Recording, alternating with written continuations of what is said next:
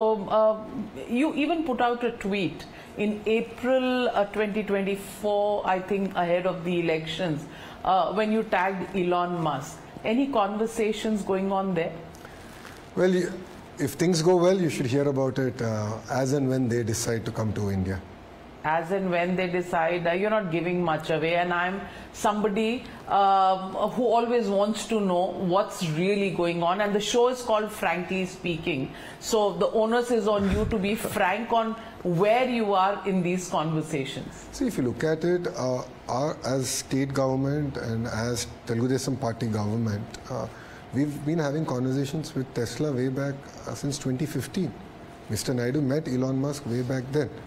And the conversations continued, even out of power. End of the day, we have love for our own state. In power, out of power, we'll continue to support our state, promote our state. So those conversations continue to happen. But it is for them to decide when they want to come to India, how they want to come to India, and in which form they want to come to India. So I don't think I should preempt it. Let me be specific.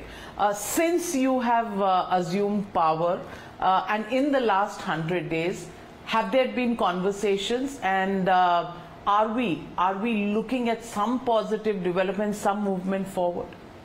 You will see it across sectors. There have been amazing conversations across sectors. And speaking of Elon Musk and that conversation first, among other conversations, which I want you to describe. No, continue to have conversations. See, end of the day, it's very unfair. It will be unfair on my part to jump the gun on this. But definitely, Andhra Pradesh is among the top 3 investment destinations now in India. And it's not just about ease of doing business, it's going to be about speed of doing business. And this is the promise I've been giving to everyone, and we're going to deliver on that promise. Okay, so Nara Lokesh, let me also ask you, there have been challenges in the first 100 days, and the Vijayawada floods were a case in point.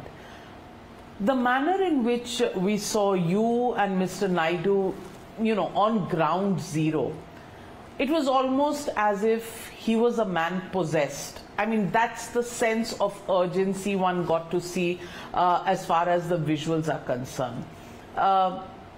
What really happened? And the call that you gave for startups to come forward, to give technical solutions and use technology to help solve a few problems. Give us a sense of what really was going on behind the scenes. I mean, if you look at the floods, it was 1 in 248 year event. So it's once in 2 centuries that we had that kind of water come in. And the areas were completely inundated with 7 feet of water. So, and there was water flowing through that area. So even boats to go in, rescue, give basic relief, we found it extremely challenging. So when we realized this, it was very important for us to use the best of technology available out there to deliver relief. And that's what we've done. And then subsequently we used a sandbox mechanism to work on how do we focus on rehabilitation. So 15 days after the flood, we were able to deliver on the relief. 15 days later, we did the entire rehabilitation bit. Almost 650 crores of money was actually sent to the bank accounts without any fanfare on a humanitarian ground. And all this we were able to do because we did the sandbox, we had the technology in place. We used drones. I mean, it's a pilot. I wouldn't say that we solved the problem. It's a pilot. We had 40 drones that were working 24 hours actually delivering food to the rooftops of various houses. And it worked? It worked. 50,000 houses got food delivered. It did work. I wish I had 2,000 drones. So that's one thing we have taken up as a task, that we will get 2,000 drones for the agriculture sector that farmers can use. Farmers' children can Uberize those drones and use them for the farming sector.